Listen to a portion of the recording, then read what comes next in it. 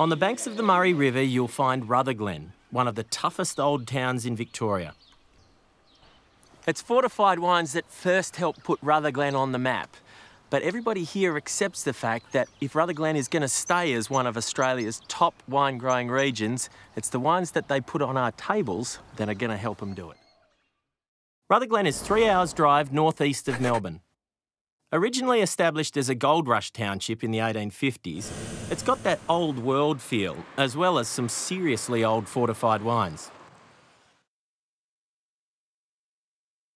The process of fortification by adding spirit to fermenting wine produces deliciously sweet results. Rutherglen has muscat and tokay more than 100 years old. But I'm keen to learn about the region's table wines too, so let's meet one of the best young winemakers in Australia at Pfeiffer Wines. The winery is perched above the tranquil Sunday Creek, a branch of the Murray River. Jen is the latest member of the Pfeiffer clan to be making their wine. You're so lucky to have this, adjoining your property. That's right. It's a beautiful setting. It's, I think, one of the prettiest places in Australia to make wine. Chris Pfeiffer established the business in 1984, and for his daughter Jen, growing up in a winery was just a way of life. You know, growing up in a vineyard and a winery, it's a great place to explore.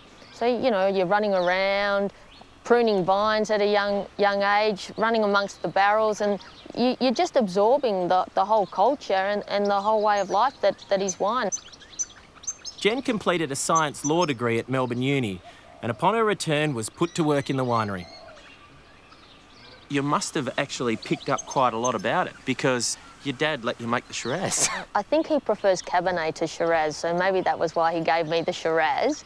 But Dad, you know, I guess realised that I was doing a good job and thought that it was a good way to encourage me to improve my ability by giving me a bit of responsibility. Did it taste okay or not?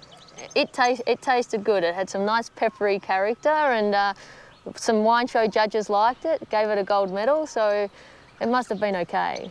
Won a gold medal with your very first wine. I've been reminding my father about that ever since. We're drinking a Riesling that's made from grapes sourced elsewhere. It's really quite refined. It's a classical Riesling. There's a lot of maturity gone into making a wine that's not typically Rutherglen. Well, have you ever had a wine moment, Stewie? Well, I guess I have. I'm having a bit of a moment at the moment. Well, my very first wine moment came when I was presented with a 1997 Josmeyer Riesling from a particular vineyard called Hengst.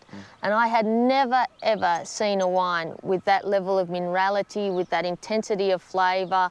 I just immediately fell in love. In my Riesling today, I'm trying to make that minerally style. I'm probably going more to the Austrian style as opposed to the Alsatian style. Australian. Well, it's an Austrian style made by a Pfeiffer. There you go. Very exciting. After spending 2005 in the Beaujolais region of France, Jen brought some of their winemaking techniques home with her. The Pfeiffer Gamay is similar to the lighter style reds from Beaujolais, and Jen even crushes the grapes in the traditional way, with her feet. Right, sort of soft stuff squelching between your toes. You've got a different kind of idea to romance than I do. I'm a winemaker. Okay, cool, all right. At this point in time, the stalk's still on the grapes? The stalk is still with the grapes. So why I like to keep the stalk in there, Gamay is naturally a light style of wine, and so the stalk just adds a little bit more tannin and a little bit more structure. Wow. But the foot treading, as opposed to using machinery, is also more gentle. Okay. So while you've got the extra tannin in there from the stalk, you're extracting it in a softer and a rounder way. I mean, it seems like a lot of effort to produce something that's, you know, just sort of knocked off in half an hour. Yes, but this is an icon wine for Pfeiffers, because if you were ever going to sit on a bridge like this and enjoy a glass of wine, you'd really like it to be a Gamay.